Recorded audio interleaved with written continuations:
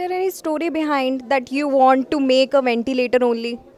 Ma'am, at this point of time in AIMS, we are doing a lot of projects. So if you have seen the ward and when you go inside and you listen to the people, you understand that there are so many problems. And when you see that problem, you're motivated that if in any way you can help those patients, then we should. And that's what motivated me as well. When I saw those patients, it was like, I have to do something for them.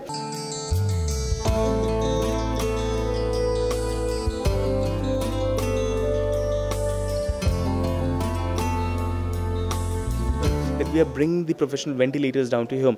Purchasing this ventilator in a huge number is not really a possibility, and even stacking them up is not a possibility. It is a case in the metro cities. Think about what happens in the rural areas. Think about having a ventilator the size which can fit in your pocket, and think about having a ventilator a hundredth of a cost.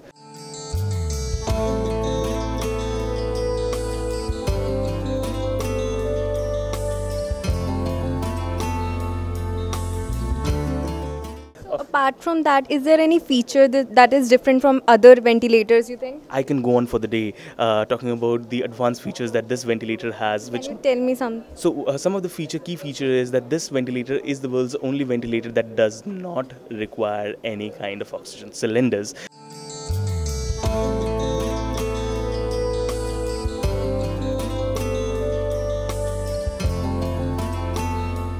One of the only ventilators, to my knowledge, which can be controlled by a mobile application. So this brings the cost down, and at the very same point of time, you don't need a doctor. We can also operate this ventilator by mobile phones. That's very correct. And at any point of time, if there's any problem in the ventilator, it sends you a text message that, okay, this is the problem, and you can attend the patient at that point of time, so that there's no delay in communication.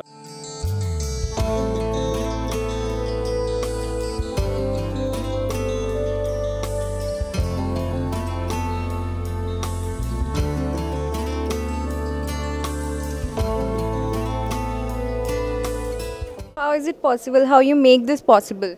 So all of this happens because of the Bluetooth which is built inside the ventilator itself, which communicates with the mobile phone, and the mobile phone communicates with the cellular network. And through that, we can actually change every single thing of the ventilator remotely from anywhere across the world.